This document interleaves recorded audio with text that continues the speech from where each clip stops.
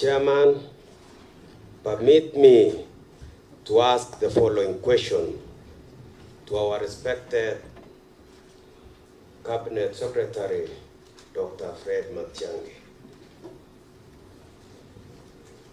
Fred, you are a great man. We are discussing a national discourse, a sensitive issue. Where I come from, this issue has raised a lot of tensions.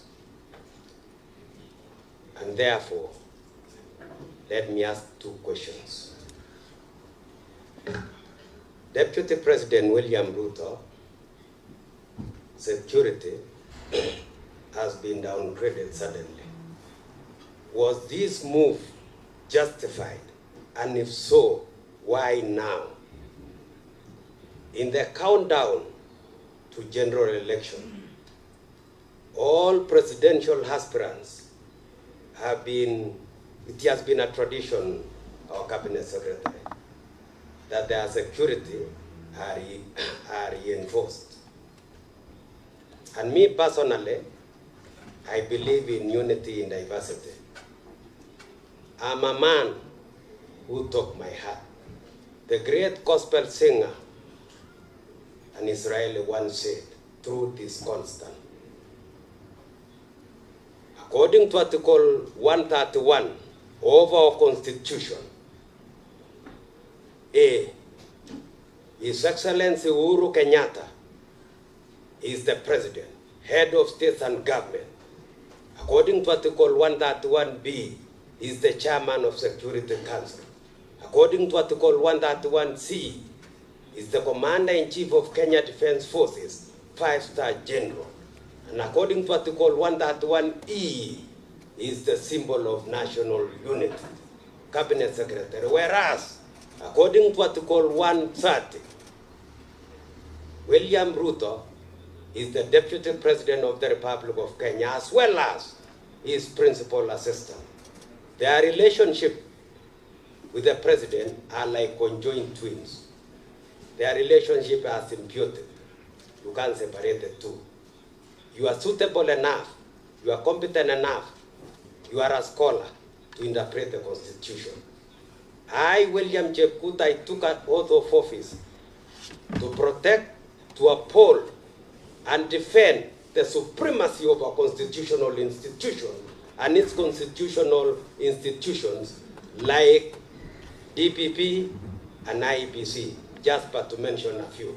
Having said that... Okay, member, now ask the question. You have laid the background. Yeah. Now ask the question. Having said that, Cabinet Secretary, I submit with a lot of, because we want to tolerate each other. Let's tolerate each other. Let's forgive each other. Let's commit each other. Let's accommodate each other. I want you, it is my sincere request that return the security of Deputy President.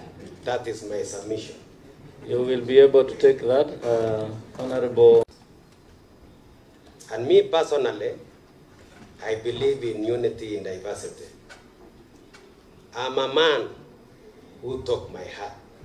The great gospel singer, an Israeli once said, truth is constant. According to Article 131 of our Constitution,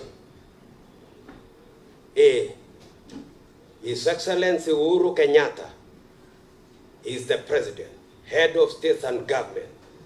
According to Article 131B, is the Chairman of Security Council. According to Article 131C, is the Commander-in-Chief of Kenya Defense Forces, 5-star General.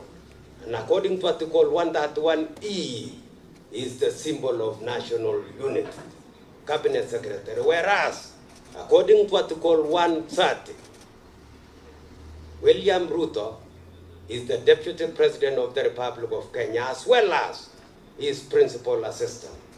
Their relationship with the President are like conjoined twins. Their relationship are symbiotic. You can't separate the two. You are suitable enough, you are competent enough, you are a scholar to interpret the Constitution. I, William Chepkut, I took an oath of office to protect, to uphold, and defend the supremacy of a constitutional institution and its constitutional institutions like DPP and IEBC, just but to mention a few. Having said that... Okay, member, now ask the question. You have laid the background. Yeah. Now ask the question. Having said that, Cabinet Secretary, I submit with a lot of, because we want to tolerate each other. Let's tolerate each other. Let's forgive each other. Let's commit each other. Let's accommodate each other. I want you, it is my sincere request that return the security of Deputy President. That is my submission. You will be able to take that, Honorable.